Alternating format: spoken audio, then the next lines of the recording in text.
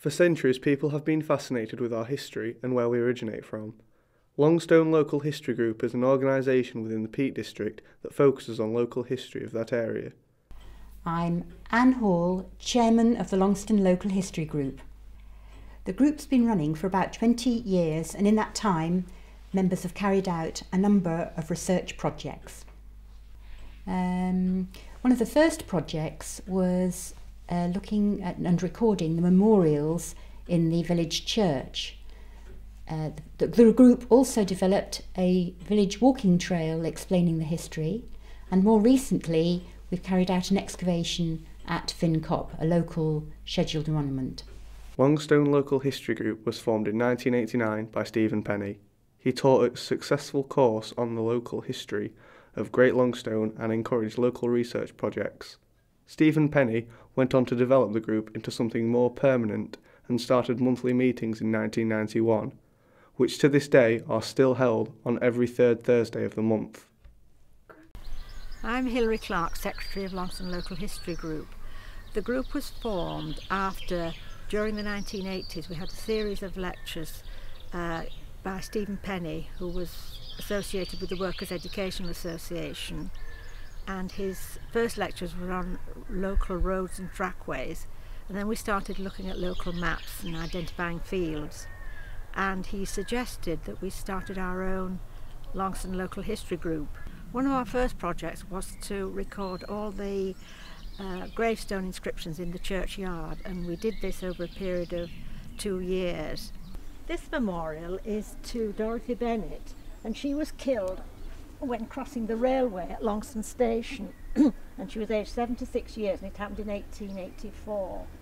And this was erected as a tribute to her memory, and this stone is erected by several ladies who valued her service as a faithful and judicious nurse. In the midst of life we are in death.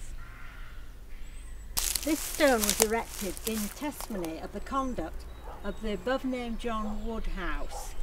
He was presented with a valuable silver watch bearing the following inscription: to John Woodhouse from the ladies of the neighbourhood, in testimony of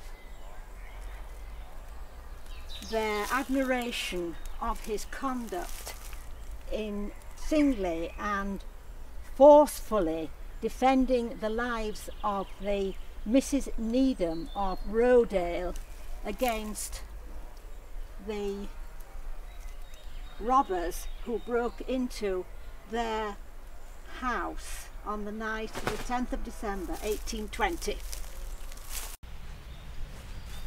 This stone is in a remote corner of the new churchyard, and we wondered why it was placed here, but the significant thing is that it has got a crucifix on it, and one of the people that were buried here were a member of the Order of St. Francis of Assisi, which all suggests Roman Catholicism, but there is a Roman Catholic churchyard in Hassop. So why the gravestone is here, I do not really know.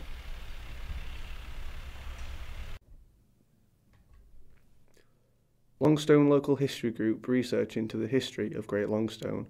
This includes the area, the monuments, the buildings and the people who have lived in Longstone.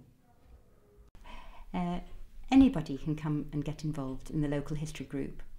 It doesn't matter whether you're in Great Longstone or not, but if you've got an enthusiasm for finding out more, you're very welcome to come along. We ask you to pay a subscription, and then you're able to come along to 8 evening meetings during the winter, 3 summer outings to visit a local feature, and then 1 full day's outing further afield.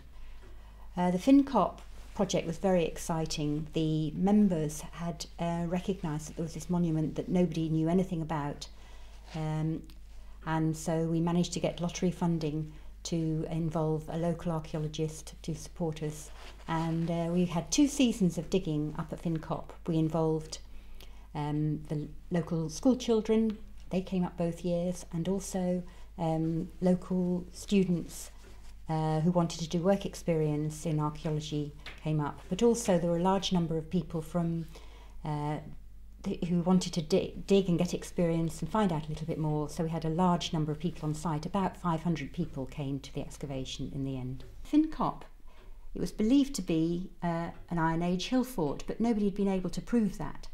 And during the excavations we were able to show that there was an enormous deep ditch, and behind it a great big wall made of stone which had protected a community up on the hillside.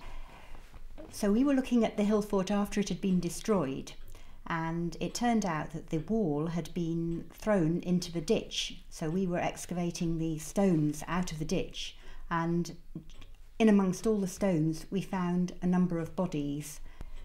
At the time it was very moving, and we were all a bit nervous and excited at the same time. We were finding more out about the hill fort, but some of the bones were actually very small, and so we realised that we were excavating babies and children as well as adult bones. When they were looked at after the excavation, it turned out that we got 9 bodies, 3 females, and all the rest were children and babies. So in fact the ditch had been filled, as far as we can see, with only the women and children, and there were no men on site. It was really great fun on site. We had a large number of people there. The children from Lady Manors, the students from Lady Manors came up and helped us with excavating, and really got tucked in. I mean, we needed great big hairy people to take big boulders out of the ditch, and that was great that they were able to help us. And we also had a team from the local youth group who came and made a DVD, and they did some reenacting, and they've produced the most fantastic DVD that you can see on the website. A number of the members have got their own projects and are very, very interested in history, and we have attracted 1 or 2 younger people to come and work with us because they have developed an interest in history during the time that they were preparing for university. I became interested in the Longstone Local History Group because they had such interesting meetings about local historical topics, and you never knew what was going to happen when you came to a meeting. We also went on very, very interesting evening meetings. For instance, we're going to look at the developments at Carver Weir later on this season. So it was a way of getting really involved with archaeology and history on my doorstep.